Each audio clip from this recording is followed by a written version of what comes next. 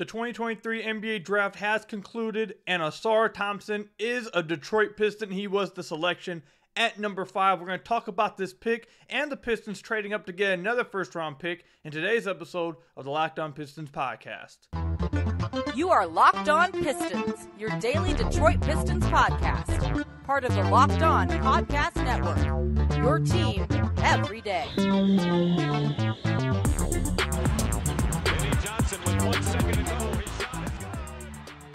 What's the deal? Welcome back to another episode of the Locked On Pistons podcast. Per usual, I'm your host, Kuka Hill. You can find me over on Twitter at Kuka Hill. I want to thank you guys for making Locked On Pistons your first listen of every single day. We're free and available on all your podcast platforms. And if you haven't already, head to the YouTube channel at Locked On Pistons. Hit that subscribe button or leave us a 5-star review on whatever podcast platform you're listening to this on. That's another great way to support the podcast. And today's episode is brought to you by Gametime. Download the Gametime app, create an account, and use code LOCKEDONNBA for $20 off your first purchase. Last-minute tickets, lowest price, guaranteed.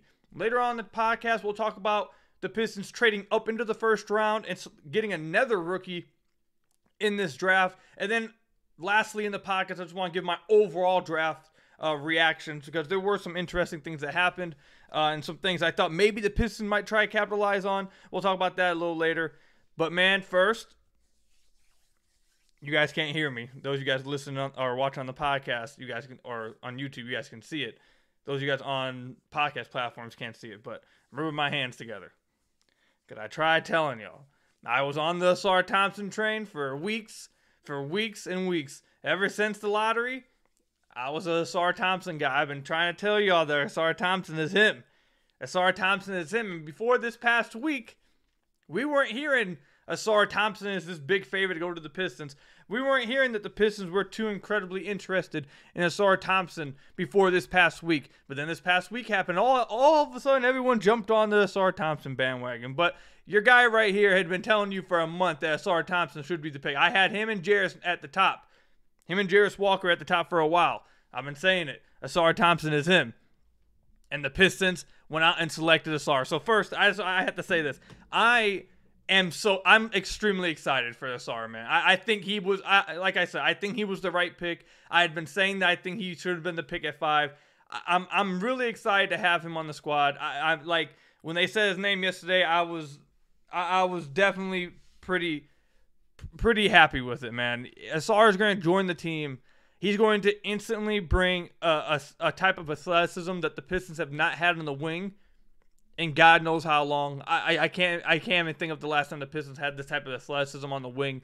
He's going to bring, I think, pretty impactful defense on the wing. Even though most rookies are not great on defense, most of them always are at least bad probably on defense.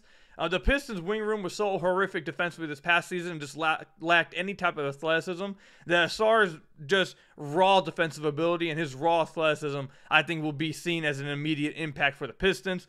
And then offensively, I think he's going to be a really good playmaker, really good off-ball player, great cutter, great in transition, and I believe in the jump shot. Troy Weaver spent the entirety of his draft presser after the picks last night. Now, he wasn't able to talk about Sasser yesterday. I don't know if he's going to be able to talk about Sasser today. I know today they're going to have I think today is the introductory press conference. But I don't think they'll be able to talk about Sasser yet because I don't think the trade actually is finalized. So I don't know if he's going to be allowed to. But he spent the entirety of his presser last night absolutely raving about Ausar Thompson and talking about how high his ceiling is for this team. He went out of the way and said that he thinks he can be like Andre Iguodala was on the Philadelphia 76ers. And for those of you guys who are younger NBA fans, younger Pistons fans, you guys may not remember or even been alive when Andre Iguodala was playing for the Philadelphia 76ers. But Andre Iguodala, he wasn't always this old man who rolled the bench and basically was or assistant coach for the Golden State Warriors. That wasn't what he always was. Andre Iguodala was once an all-star type of player, was once a 18 to 20 point per game scorer while bringing great defense and also bringing great playmaking, a very smart, athletic, crazy athlete type of player That's the kind of guy that Andre Iguodala was. Honestly, he was probably a little ahead of his time. Probably would have been even more appreciated if he played his prime in this era of basketball. But nonetheless, that's who Weaver was comparing Ausar Thompson to. And he talked about how he felt like that his outside shot is better than the numbers suggest. It will be better than the numbers had suggested last season. Weaver looked over the moon with this pick of Ausar Thompson, and I joined him, man. I think he was by far the pick here. Ausar is just, he was by far the biggest swing, I feel like. They said that they wanted to take a home run swing. They said they wanted to go for the fences. And I think Ausar Thompson is definitely the one that you go for the fences with. If he develops, if that jump shot continues to develop and he improves in some of his handle going downhill, his handle when it comes to creating his own space on a jumper or some shots is actually pretty good. But getting downhill still needs some work. So if he can improve his handle getting downhill, and I really love this. I really love that Weaver said this about him too in the presser yesterday. If he can improve just like his footwork and like some of the nuances on defense at the NBA level, he should be an instant like really good defender. Because that's probably Ausar's biggest thing on defense right now is that he has been able to rely on just his athleticism and his raw defensive feel to really make impact plays defensively, where his footwork hasn't been exactly the best, and he probably doesn't understand the nuances, like Weaver said, at the NBA level of like different schemes and where to be at and stuff like that. So once he gets into training camp and really starts to learn those things, he should be an instant impactful defender for the Pistons, and I really believe in his offense. And last thing I'll say with this pick, man, I'm seriously so excited for this pick, dude. This is who I've wanted for a very long time. I'm so happy they got Ausar. But Weaver and Ausar Thompson said after the draft something that I was just over the moon. Second time we're going to say it. Third time actually right here. Over the moon with this quote. Because I swear to God, if you guys have been listening to the podcast for the last few weeks, it feels like they just listened to the podcast, took my quotes, and said, here you go, this is what we're going to say. Weaver and Ausar both said that they feel like the NBA is moving towards multiple playmakers on the floor, having multiple guys who can break someone down, get to the rim, make the right read, multiple guys that can attack closeouts and make a read, multiple guys who are playmakers, multiple guys that are ball handlers on your team, on the floor. That's what this team is trying to build towards, and that's what they think the NBA is moving towards. Ausar said it first in his interview, which I thought was incredibly smart and a great insightful answer from Ausar Thompson. I absolutely loved hearing that from him. Shows how smart of a kid he is. And then Weaver himself went out there and said that's how he felt things are going in the NBA. He went and brought up the Golden State Warriors. He said the Golden State Warriors, people would call the Andre Iguodala at 4 lineup the death lineup. And the reason why it was the death lineup is because you had Steph, Clay, Draymond, Iggy, and another guy on the floor, all of them who are able of attacking a closeout and are capable of making the right read and the right pass. That's what made, and I don't believe that's the only thing that made it a death lineup, but it definitely was one of the things. And I've already brought up the multiple teams that are doing this in the NBA. The Denver Nuggets, we brought up how they have Aaron Gordon playing the 5 sometimes. They'll run lines with Aaron Gordon, Jamal Murray, Bruce Brown, and sometimes they'll run it with Nikola Jokic. That's 4 guys that can attack a closeout, 4 guys that can make plays for others and themselves. You go to the Boston Celtics, you got Jason Tatum, Jaylen Brown, Al Horford, Marcus Smart, and Derek White. All 5 guys who are capable of making the right pass, good playmakers, and attacking closeout, making the right read. We can go on and on and on and on throughout the contenders in the NBA that have multiple guys that can break down a defense and get to the rim and make the right read. The Miami Heat, they had Gabe Vincent, Bam Adebayo, Jimmy Butler, and sometimes Kyle Lowry, who they would play with them. That's 4 guys. We can just keep going and keep going. So the fact that Weaver said that and Ausar said that immediately in their like presser after the draft, I was just sitting there I was like, man, I got the Ausar Thompson pick right. I got the pick that I wanted. I got the player I wanted. And then right after they pick him, they give the exact explanation of why he needs to be the right pick and what they're building for, what the Pistons have a chance to build towards with Cade, Ivy, Ausar, and Duren in the lineup together, all guys who will be plus playmakers. They bring that up just like I've been the last few weeks. Man, I felt like I was I was in the front office. I felt like that they had came to the house and hired me as a front office member. I'm not going to lie. I felt pretty good last night. I'm still feeling pretty good right now. But look, I absolutely love this Ausar Thompson pick. I think he's going to be great with the Pistons, man. I can't wait. I can't wait to watch him in Summer League. I can't wait to hear about him in training camp. I can't wait to watch him in preseason. I definitely can't wait to watch him in regular season, man. It's going to be I can't wait for this. I can't wait. So let me know what you guys think about the Ausar Thompson pick and some of the things maybe you heard after from Weaver or Ausar. Let me know that in the comment section down below. But first, I got ahead of myself. When we come back, we're going to talk about the pick the Pistons ended up trading up for. They ended up getting Marcus Sasser at the 25th overall pick. We'll talk about what they gave up to get him and also what this means moving forward with Ausar and Sasser both being the picks on this draft night before free agency. We'll talk about that a little bit when we come back. But first, I've got to tell you guys about one of our sponsors, Birddogs. Birddogs make you feel and look good. Birddogs stretch khaki shorts are designed to fit slimmer through the thigh and leg and give you a truly sculpted look. Birddog shorts do the exact same thing as Lululemon, but fit way better. They fit way better than regular shorts that are made of stiff, restricting cotton. Birddogs fix this issue by inventing cloud knit fabric that looks just like khakis, but stretches so you get a way slimmer fit without having to sacrifice movement. Birddogs uses anti-stink sweat wicking fabric that keeps you cool and dry all day long. Go to birddogs.com/LockedOnNBA for a free Yeti-style tumbler with whatever order. I'm telling you, Birddogs not only makes you feel good, it will make you look good. They're extremely comfortable. It's the best thing on the market. I suggest you guys go check them out. I'm telling you, you guys will not regret it. Feels amazing. You will look amazing. Definitely go check it out at birddogs.com. Also, if you use code LockedOnNBA, you'll get a free Yeti-style tumbler with your order. Again, go to birddogs.com/LockedOnNBA for a free Yeti-style tumbler with whatever order. You won't want to take your Birddogs off. We promise you. Again, head to birddogs.com/LockedOnNBA for a free Yeti-style tumbler with your order with Birddogs. So I want to thank you guys again for making Locked On Pistons your first listen of every single day. We're free and available on all your podcast platforms. If you haven't already, head to the YouTube channel at Locked On Pistons. Hit that subscribe button or leave us a 5-star review on whatever podcast platform you're listening to this on. That's another great way to support the podcast. The Pistons ended up trading their 31st pick and multiple second-round picks. I don't think we know the exact amount of second-round picks right now. I believe...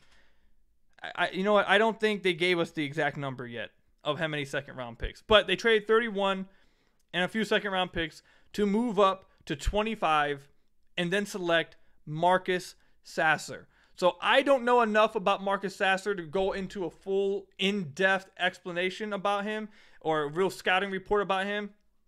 I definitely will watch more and read more about him today. And I'll probably try to have someone on the podcast next week to talk about obviously Ausar, but then also Marcus Sasser, because I have a really good grasp on Ausar, and I can talk about Ausar for days.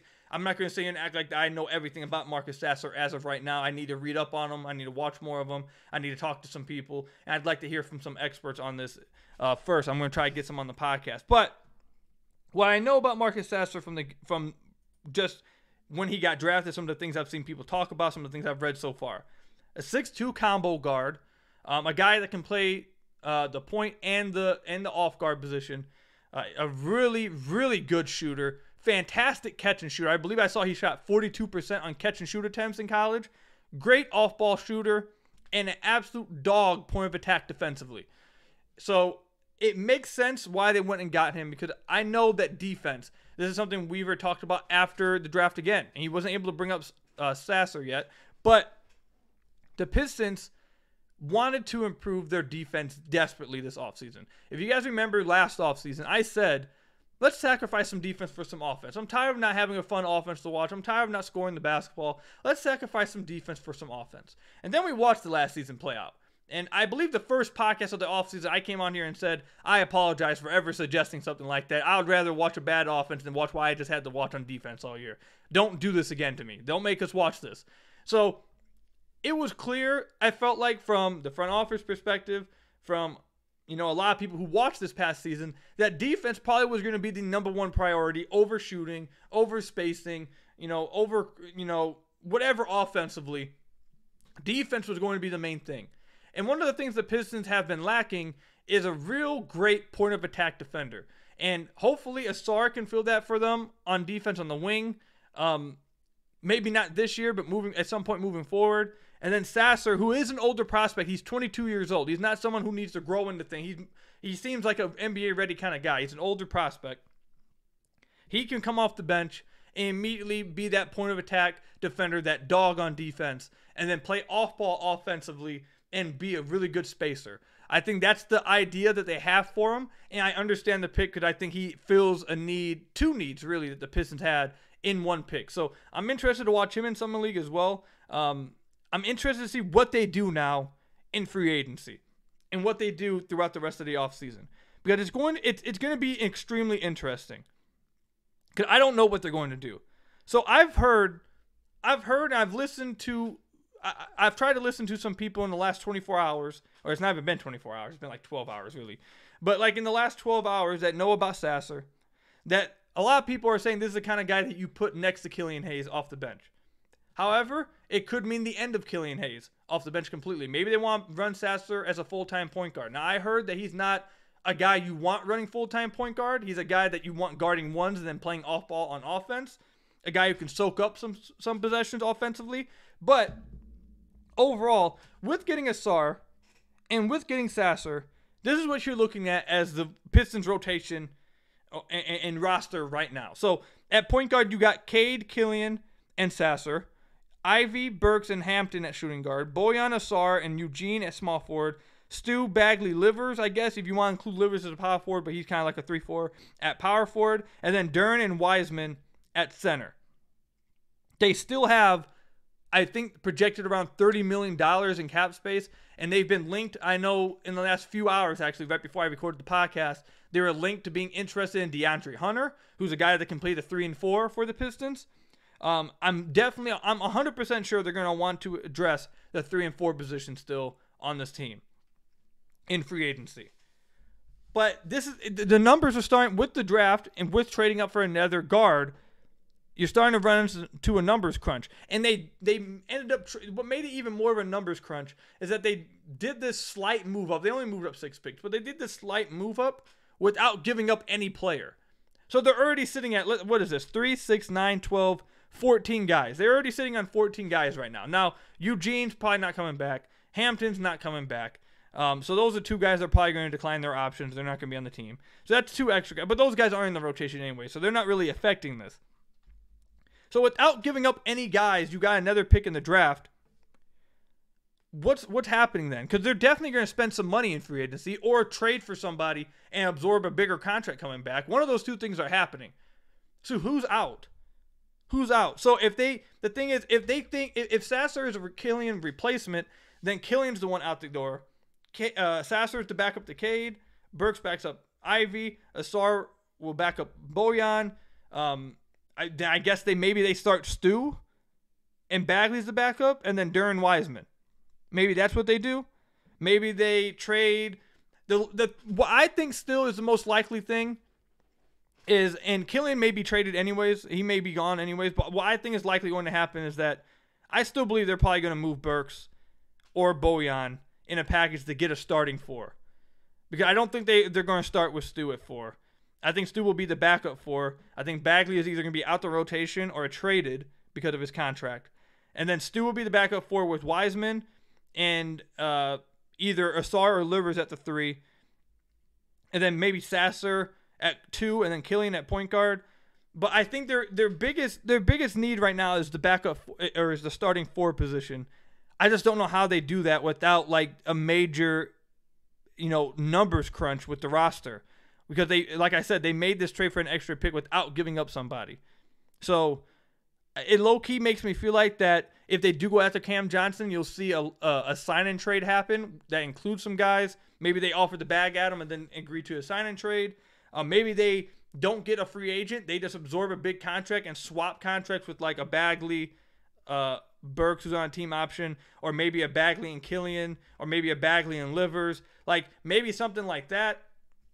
So it's going to be interesting. I'm more interested in not who they're going to sign in free agency, not who they're going to trade for, but who's out. Who's out of this roster? Who's out in this rotation? Because right now there's not enough numbers for everybody. And we didn't even bring up Diallo, so I'm assuming Diallo's just gone too. They're not bringing him back. I'm interested to see who's in and who's out. So we'll see probably over the next week or so. There might be a trade that happens before free agency. We'll definitely see once July 1st rolls around and for free agency. So I don't know. Let me know what you guys think in the comment section down below. What do you guys think the drafting of Ausar and Sasser means for this roster and rotation? Who's going to be the odd guys out? What's the rotation going to look like? Who can they go after to fit with this roster now? Let me know all that in the comment section down below or over on Twitter at Kuka Hill. When we come back, I just want to give my overall draft reactions to last night. I thought it was a fun draft. Some interesting things happened. So I just want to give my overall draft reactions. And I'd love to hear from you guys what your guys' biggest draft reactions were when we come back. But first, I've got to tell you guys about one of our sponsors, Gametime. Buying tickets to your favorite events shouldn't be stressful. Gametime is the fast and easy way to buy tickets for all the sports, music, comedy, and theater near you.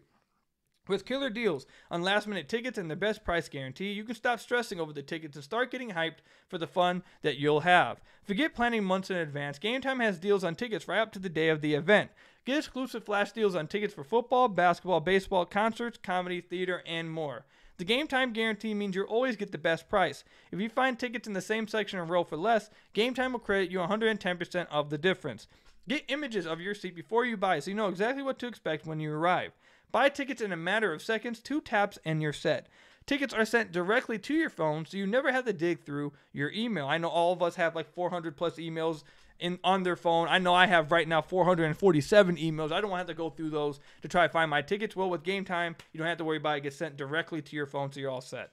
Download the Gametime app, create an account, and use code LOCKEDONNBA for $20 off your first purchase. Terms apply. Again, create an account and redeem code LOCKEDONNBA for $20 off your first purchase. Download Gametime today.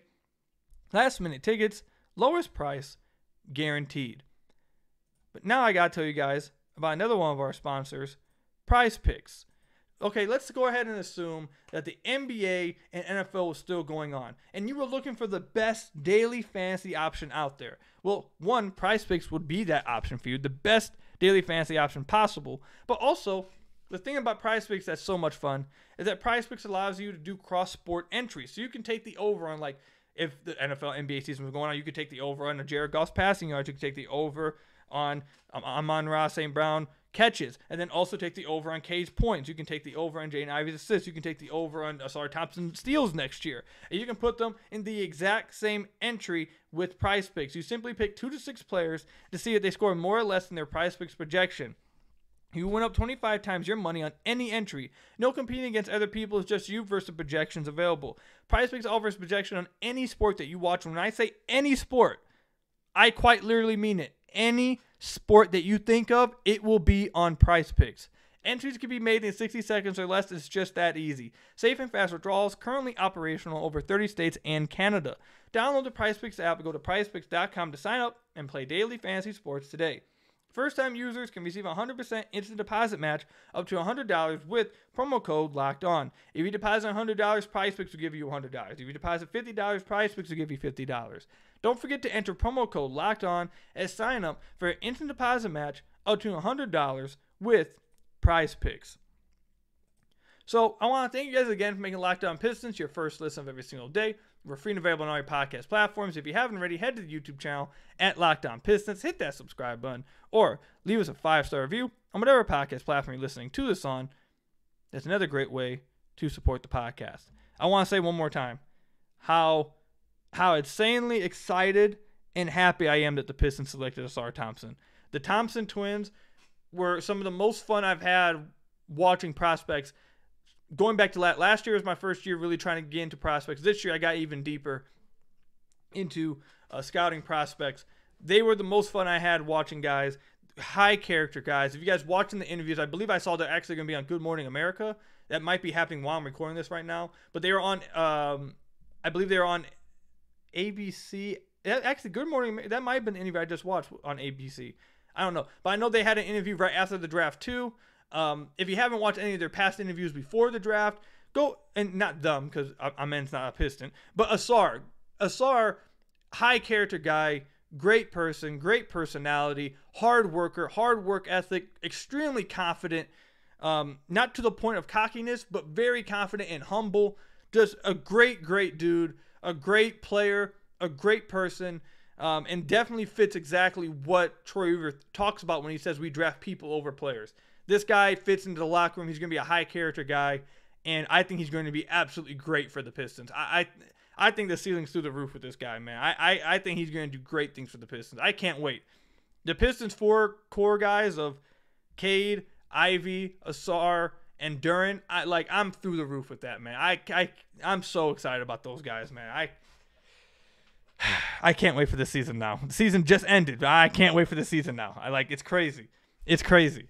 But, all right, so moving away a little bit from the Pistons, still going to be about the Pistons, but moving away from a little bit from the Pistons, some draft reactions last night.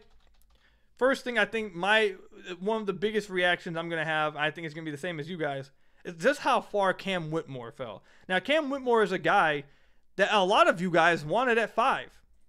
A lot of you guys wanted at 5. And he ended up falling all the way to 20 to the Houston Rockets. So I can say this right now to you guys. I wasn't able to say it over the last week, but Woj reported that he was not interviewing well, Cam Whitmore. He didn't interview well, and he didn't work out well, and also there was some medical stuff that happened too. So all that combines why he fell. Over the last week or so, I also had been hearing that he was not interviewing very well at all, and that he was not working out very well at all. I want to emphasize the interviewing part. I heard that he was not interviewing well at all, and that's why I didn't believe the Pistons were going to select him. I did not expect him to fall to 20. 20, I thought maybe he'd fall to the back end of the lottery, but completely out the lottery and almost out the top 20. I didn't see that happening with Cam Whitmore. I didn't think it would happen. He would fall that bad. So that was by far my biggest reaction. Obviously not Pistons related, but outside the Pistons, that was crazy. And of course, Houston gets him. I think Houston, if everything's okay with Cam and he, all the other concerns are nothing, if he comes through, the Rockets might have just got 2 top universally decided top 8 talents in this draft at least. Some would say higher, but I think the lowest I saw Cam going was 8. So 2 top 8 guys without getting anything in the draft, or without giving up anything in the draft. That was a good haul for the Rockets. Now, there a quick reaction. Portland didn't trade.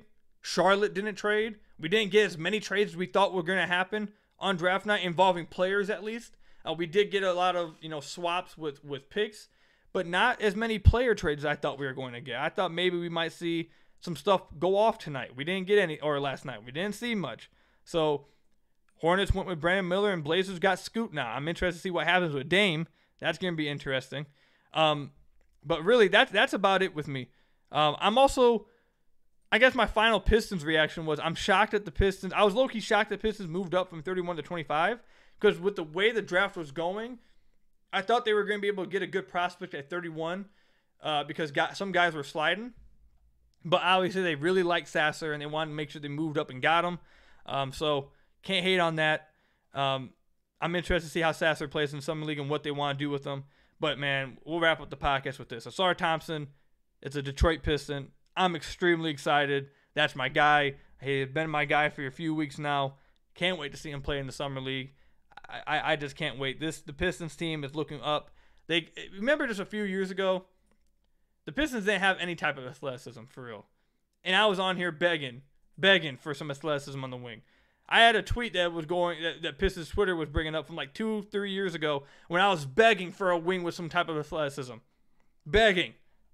With a long wingspan, with athleticism that could switch on defense. Begging for it. And now they got it in Ausar Thompson. I can't wait to watch these guys, man. So that's all I've got for you guys today, though. Let me know what your guys' thoughts are after draft night in the comment section down below or over on Twitter at Kook Hill. I want to thank you guys for making Locked On Pistons first listen of every single day.